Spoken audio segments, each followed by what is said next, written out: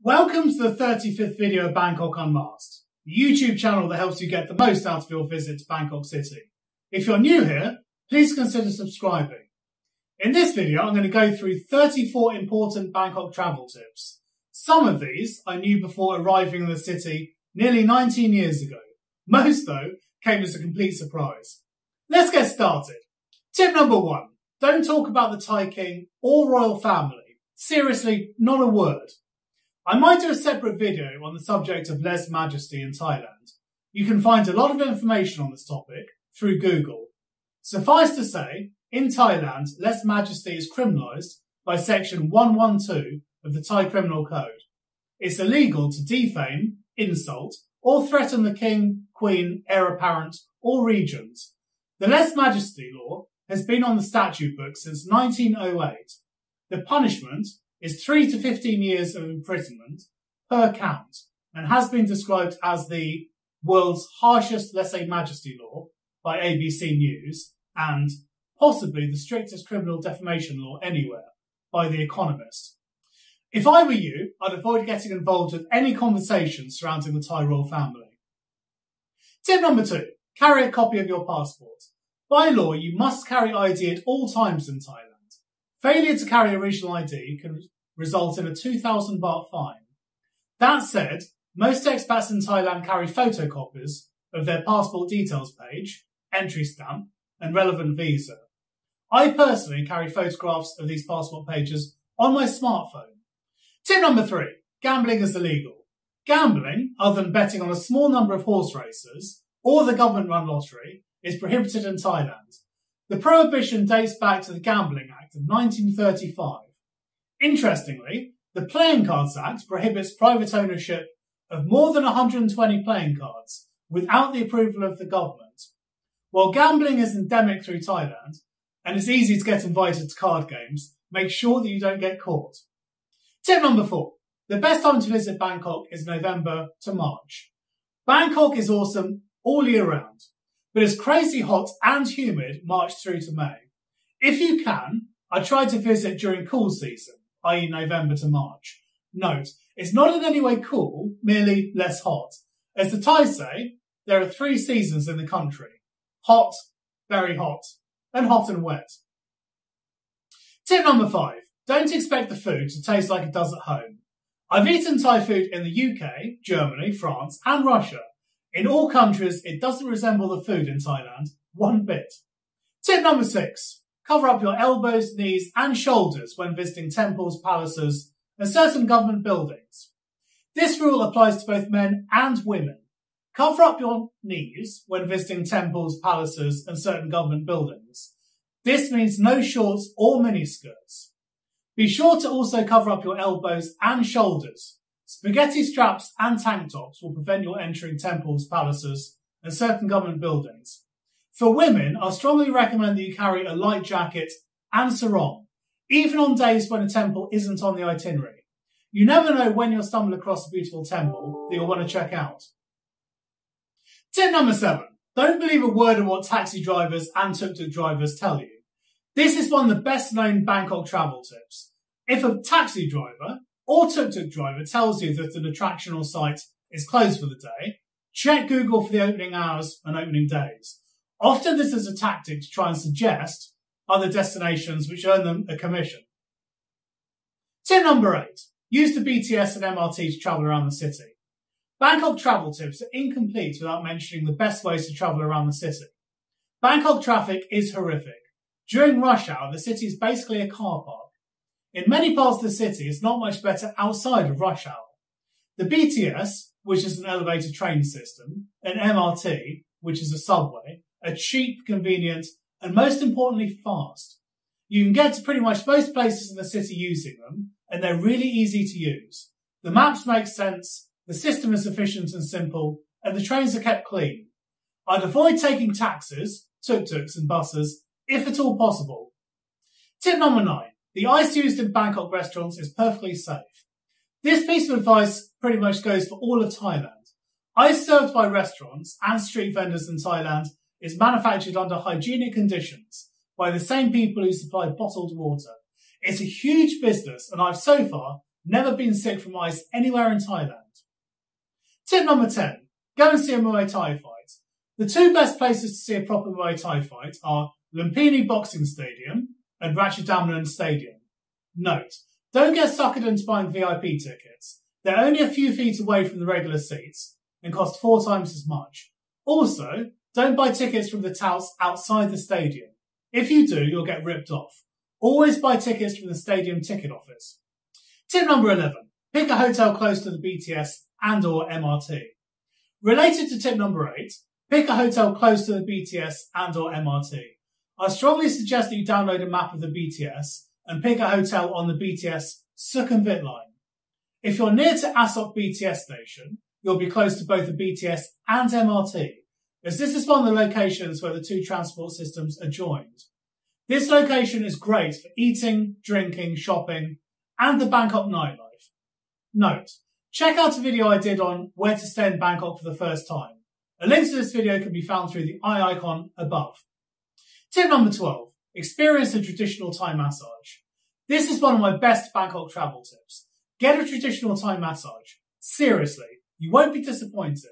They're fabulous and so inexpensive you'll never be able to justify paying $100 or more for a 1-hour massage back at home. Check out a video that I did on find out where to get the best traditional Thai massage in Bangkok.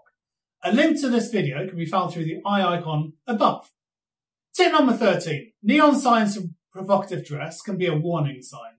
Further to tip number 12, steer clear of massage shops with the neon signs and girls wearing provocative dress. Unless you're looking for a happy ending massage, this is likely not the massage shop that you're looking for. Tip number 14. Eat off your spoon, not your fork. This tip doesn't apply to Western restaurants in Bangkok, of course. If you're at a Thai restaurant, you'll be given a spoon and fork to eat with. Eating directly off a fork is considered crude. Instead, use your fork to push food onto your spoon. Tip number 15. Thai people are not very good at queuing. This took me a while to figure out. It can be something of an understatement. Instead of queuing up, the Thai often form a crowd. Stand your ground, don't let others push past you, and get used to a lack of personal space in public places. Tip number 16. Cockroaches are everywhere. They're gross and can't easily be avoided. The last cockroach I saw was scurrying across the floor of Dunkin' Donuts, a Tesco Lotus en route. Try not to freak out when you see one, as they're completely harmless. Tip number 17. 5-star hotels are comparatively cheap. Bangkok does have a good number of hotels with eye-watering prices. For example, the Mandarin Oriental or the Peninsula. These hotels truly are world-class though, which is why the prices are what they are. That said, if you get a deal through one of the many online hotel booking sites, you can easily find a good 5-star hotel in the city for around $100 a night. Personally, I'm a fan of Agoda, but there are many other great options. There's no need to slum it in Bangkok, even if you have a relatively tight budget. Tip number 18. The standards of English are getting better. It's definitely helpful to learn a few basic phrases in Thai. That said, English is widely spoken in Bangkok. This is especially the case in the tourist areas. When I first arrived in Bangkok, nearly 19 years ago, you were literally screwed if you didn't speak Thai. Things are somewhat different now. Plan B is, of course, the international language of sign. I've resorted to this many times over the years. Note, a humble and respectful manner will get you far in the land of smiles. Tip number 19. Don't be afraid of the bum gun. The toilet hose, also known as the bum gun, is basically a handheld version of the bidet. It's a small hose with a spray nozzle on the end that's attached to the wall. You can find a bum gun in pretty much every toilet in Thailand. It's used to clean your undercarriage after a number 2. A quick dry with some toilet paper, and you're completely clean. I was deeply suspicious of the bum gun when I encountered one, but now I'm a convert. Toilet paper used on its own is unhygienic, and if I was to move back to the UK, the first thing that I'd do is install a bum gun in all bathrooms wherever I stayed. Note, check the water pressure before you use the bum gun. Sometimes the pressure should be adjusted as it's way too high. It's also a good idea to check the temperature, as a really cold jet of water is a brutal way to start the morning. Stay tuned, I'll be doing a video on bum guns in the next few weeks. Tip number 20. Watch your shoes. When visiting a temple, pay attention to see if other people have taken off their shoes. If they have, be sure to do the same. Tip number 21. 7-Elevens everywhere. In the centre of Bangkok, there are 7-Elevens on literally every street corner. This means that you can access food, water, alcohol, cigarettes, mobile top-ups, and a whole lot more 24/7. Note, this is one of the most important Bangkok travel tips for party animals. Due to alcohol licensing laws, 7-Eleven will not sell alcoholic drinks between 2 p.m. and 5 p.m, or between midnight and 11 a.m. This is the case of pretty much all established retail chains in Bangkok. Only mum and pop shops will sell alcohol at all times of the day. Tip number 22. Buy a tailor-made suit. If you're an office worker, this is one of the most important Bangkok travel tips. Bangkok is great for tailor-made clothes. If you choose the right tailors, the workmanship and materials will be superb. The prices are also a fraction of what you'll pay in the UK or US. Whatever you do though, research the shop first. Don't go on the recommendation of a taxi driver or tuk-tuk driver. For what it's worth, I recommend Roberto Reggio, which is right next to Nana BTS station. The owner is a Sikh chap called Bobby, and I've been buying suits and shirts from him for about 15 years now.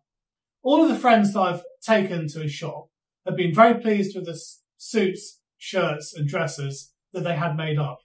I should really get a commission for all the business that I pushed his way. Tip number 23. When you order several dishes, they won't all come out at once. When you eat a Thai meal with other people, it's meant to be shared. This means that you must order several dishes for the meal. However, don't expect all the food to come out at the same time. Bringing out all the plates at once is a Western concept. In Thailand, the food comes out when it's ready. This can mean a gap of up to 20 or 30 minutes for certain dishes. Tip number 24. The tap water in Bangkok is safe to drink, though bottled water is probably better.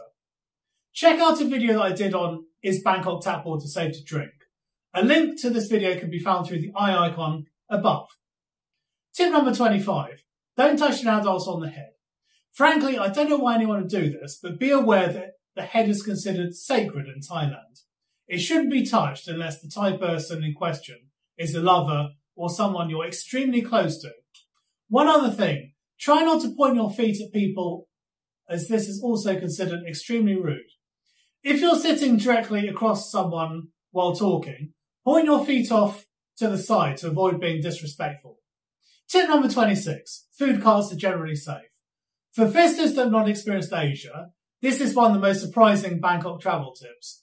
My rule of thumb is that if a food cart has plenty of Thai diners, it's probably safe to eat at.